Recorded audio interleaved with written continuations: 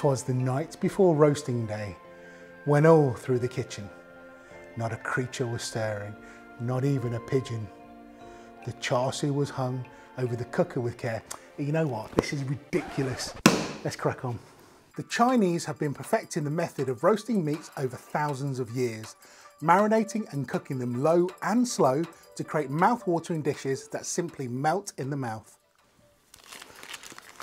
I've got a big meat day tomorrow and there's loads to do. For those of you with a squeamish nature, please look away now. This is my belly pork stabber, and the only way to do this, it's with intent.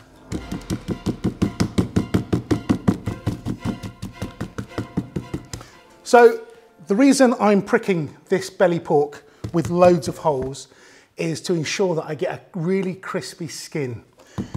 The more holes, the better. So this may take a few minutes, but I've got to make sure that I pierce the skin only and don't actually penetrate into the meat. Take your time with this. So you can buy one of these from an Oriental supermarket. But if you don't have one, or you don't live near an Oriental supermarket, you can do it with a very, very sharp knife. But again, just be careful that you don't pierce the meat underneath the skin. Oh, I'm only joking. This thing is bloody lethal though.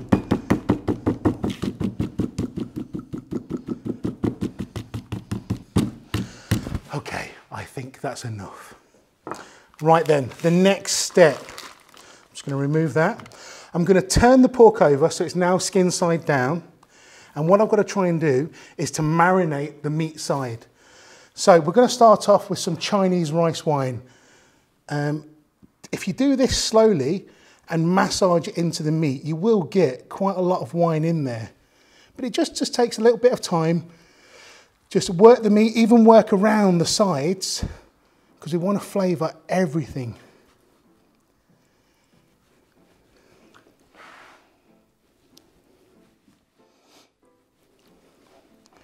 Okay, that'll be enough. Now I have some Chinese 5 spice. And I'm just going to sprinkle this all over the back of this pork. And I have some salt, which I do the same.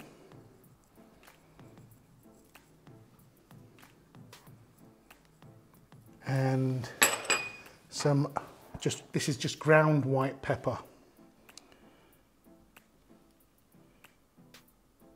So that's going to add that background heat.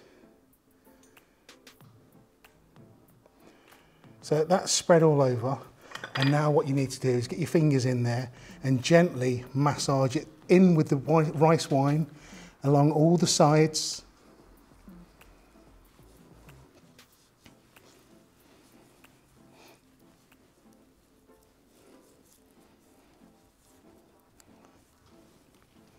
And just pat it down. Okay, the next thing I need to do is to wrap the meat side only in silver foil. So I'm going to take this now and carefully flip it over.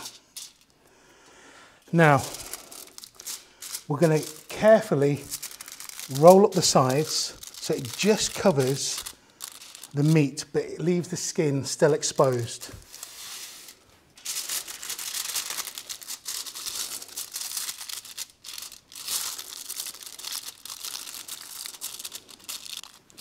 Okay, so that's my meat marinated, my skin pricked. So the only way I'm going to achieve a crispy skin is to ensure that this skin is bone dry before we start roasting tomorrow.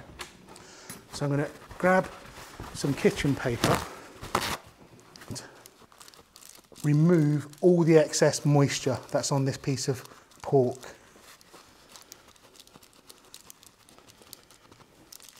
I'll just grab my roasting tray.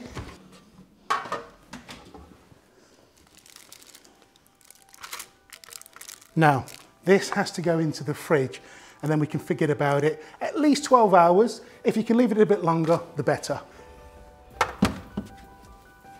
Right, that's meat number 1 done. Now on to meat number 2.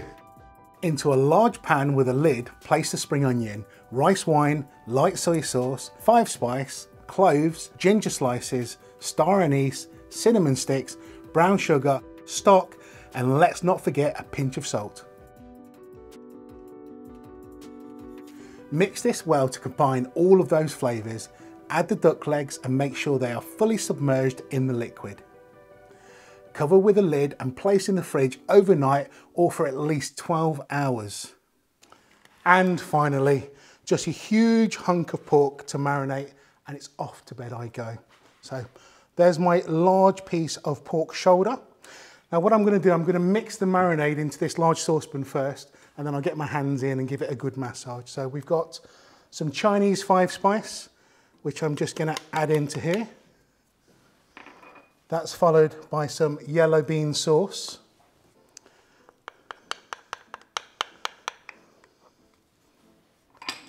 And we have some Chinese rice wine, followed by some Chinese barbecue sauce. If you can't get the Chinese barbecue sauce in the tin, you can use the hoisin sauce in a squirty bottle and that will work just as well. And the same goes as well. If you can't find yellow bean sauce, you can just double up on the hoisin sauce. I have some sugar, and this is just white sugar, a couple of pieces of ginger, just some minced garlic, and it's just roughly minced. 1 cinnamon stick, a couple of star anise,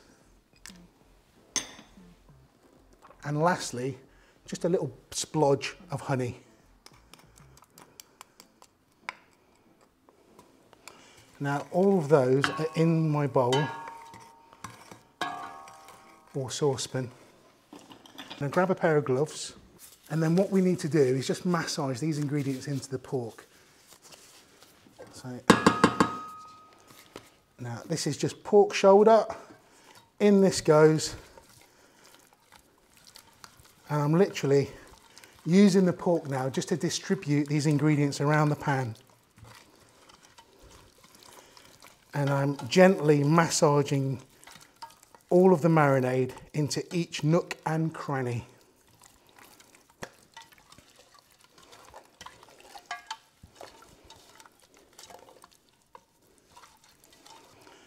Okay, so take my gloves off.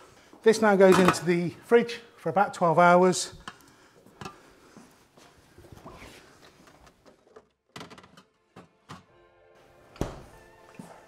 And finally, that's me done for the night.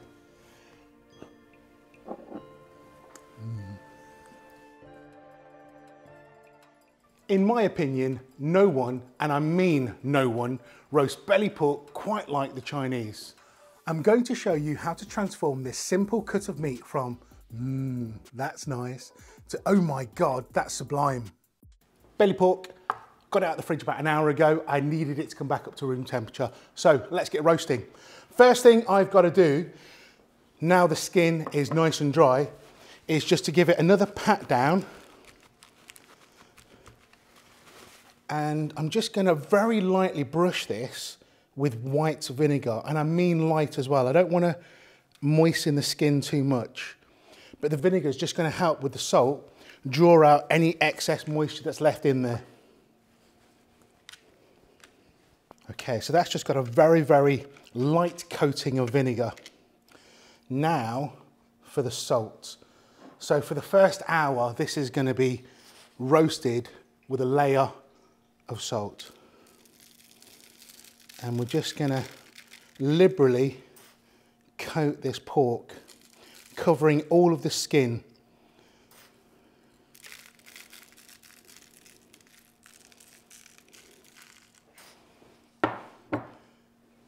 And we've got all that marinade that we spent so long yesterday massaging into that meat. And the salt is going to protect the skin, but draw out any extra moisture.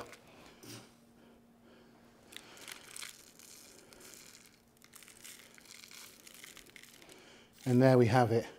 One coated piece of belly pork ready for the oven. Place into a preheated oven at 180 degrees Celsius for 1 hour. After the first hour of cooking, remove the salt crust and place the pork onto a clean sheet of foil, wrapping the edges again to protect the meat. Leaving the skin exposed, turn the oven up to 220 or even 230 degrees Celsius and place the pork on the top shelf and roast until the skin is bubbling and golden.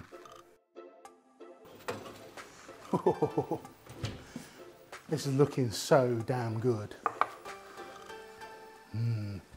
So at this point, you are going to be tempted to hack off a chunk and pop it in your mouth. But patience is a virtue, and you will save yourself from third-degree burns because this is red hot. I'm just going to transfer this over onto my wire rack. It needs about half an hour ideally just to cool down slightly before we can chop it. And let's see if I can get it off the tin foil now. But that meat is trying to fall apart now. Oh, you can hear how crispy it is. And the smell in this kitchen is so amazing. Oh, and we have freedom. Let's get that over to this side and let me just admire this for a second. Oh, my goodness. So, I don't know if you can hear how crispy that is.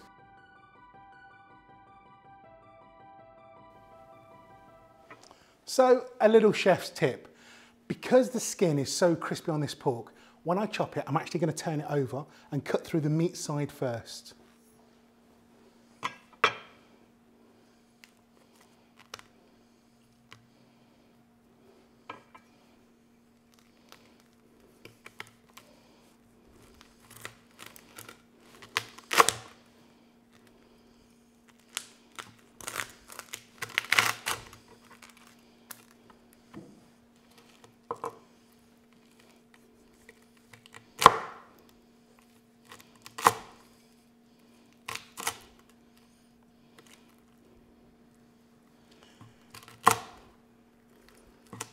So I'm really sorry that I wasn't talking as I was chopping that.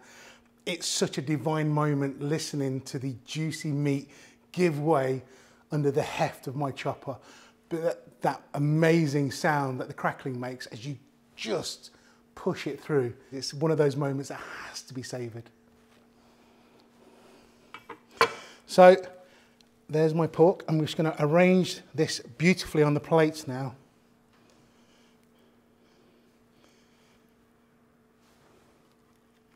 Take your time with this, there's no rush. And I'm just earmarking which piece I'm going to dive into first. Because what's the point of being the chef if there isn't any chef's perks? Pork, sugar, and a big mouthful. Oh my goodness. There are no words for that.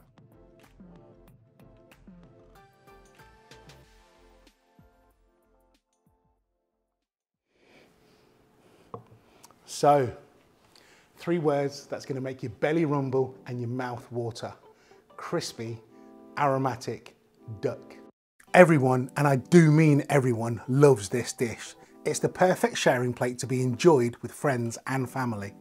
This little beauty has been marinating overnight in all that goodness. After the first hour of cooking, remove to a wire rack to drain and cool for 30 minutes. Once the duck has cooled, lightly brush with oil, transfer to a baking tray and place into a preheated hot oven to roast until crispy and golden brown.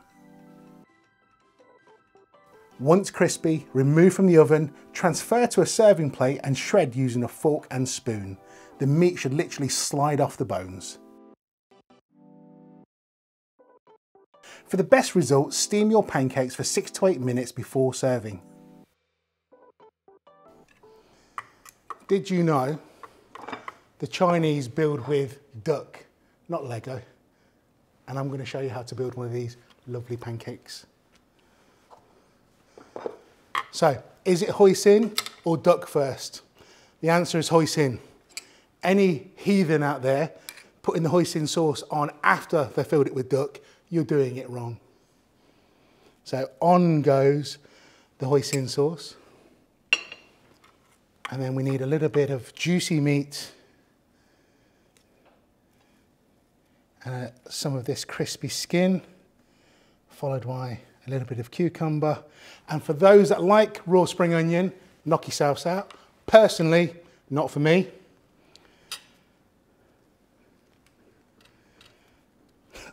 And my mouth is watering. So are we ready? It's like a train coming into a tunnel.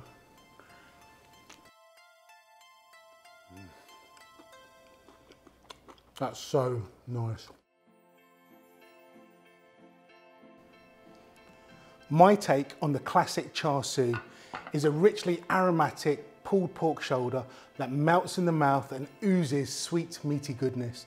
Now stick that with a steamed soft bao, crisp iceberg lettuce and a cool cucumber, and I think you're in meaty heaven. Remove your marinated pork shoulder from the fridge at least 1 hour before cooking to bring it back to room temperature. Pour in 1 litre of chicken stock and over a medium to high heat bring it to a rolling boil. Once boiling, turn the heat to low, place on a lid and cook for a further 90 minutes. Switch the heat off and leaving the lid on, allow the meat to cool in the marinade for 10 to 20 minutes. I pulled my pork out of the sauce and just allowed it to cool on this plate. And I've skimmed the sauce of the excess fat. So in here, I've got all of the star anise, the cinnamon sticks and other bits and bobs that went in there. First thing I've got to do is now sieve this into a clean saucepan. So I'll just pop that on there. So I'm just going to sieve the sauce now. Okay, that'll be fine. And you can see that I've got my star anise, cinnamon, ginger, and other bits and bobs in there. I'll just pop this over here. We now need to bring this to the boil. So this is that rich, aromatic barbecue sauce that we get when we go to a Chinese takeaway. Now on to the pork. So this, like I said, this is a pork shoulder. The Chinese like their meat quite fatty.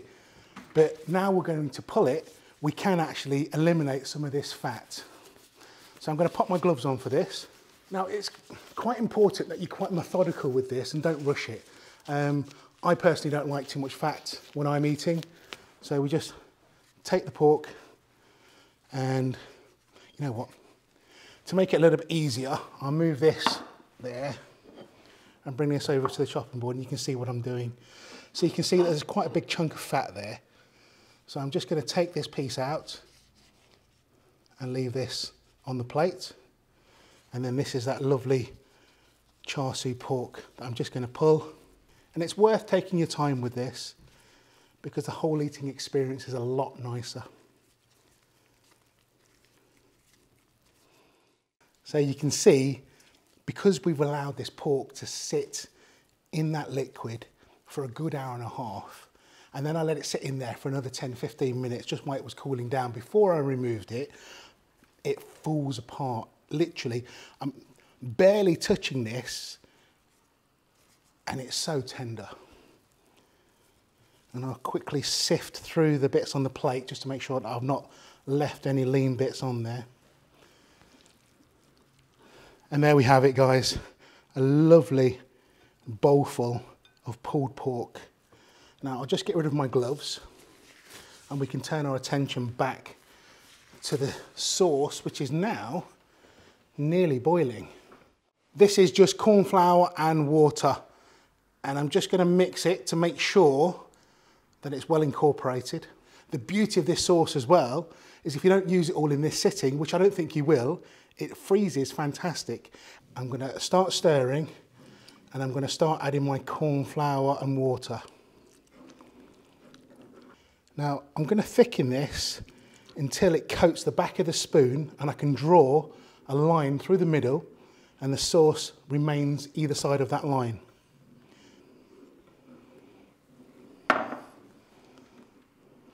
Now if you can just see the back of this spoon, I'm just going to draw a line right through the middle. Lovely. And there's my barbecue sauce made. Now, grab another spoon and we'll grab, oh, you know what? I'm going to grab my ladle and I'm just going to take about a cup, half a cup's worth, and just pour this over the shredded pork. Give me 5 minutes and we'll get the bow out and we can build one of these fantastic barbecue pork buns. Now, you can make your own bow, but that does take some time. My pork's ready. These are straight from the freezer. You can buy them in your Chinese supermarket and they just steam them for about 8 minutes. And we're gonna build one of these lovely soft steam buns. So I'm gonna start off with a little bit of lettuce on the bottom. So this is my version, or this is McWan rather than McDonald's. It doesn't really work, does it? So some of this juicy pulled barbecue pork. And I'll rescue that last little bit of lettuce. Some cucumber. And I'm going to top mine with a little bit of hoisin, but you can use the barbecue sauce that we thickened earlier. And there we have it, guys.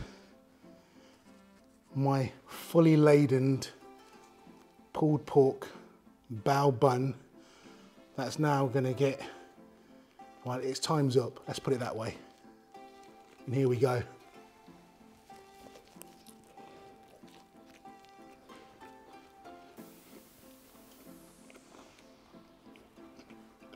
I've been lucky enough to sample slow cooked meats from some of the best vendors in Hong Kong.